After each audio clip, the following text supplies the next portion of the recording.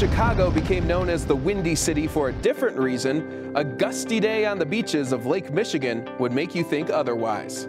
A phenomenon known as a lake breeze can bring welcome relief from the summertime heat, dropping temperatures along the Great Lakes shorelines as much as 20 degrees. A lake breeze is wind that blows from the surface of a large body of water toward the shore, moving inland during the daylight hours.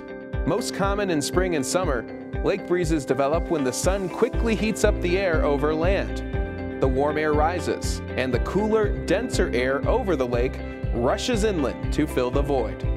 Acting as a mini cold front, a lake breeze can sometimes trigger thunderstorms when conditions are right.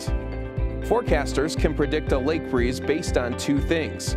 One, when there's a significant temperature difference between land and water.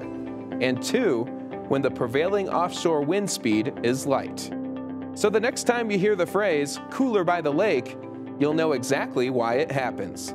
For Weather Nation, I'm Meteorologist Joe Astolfi.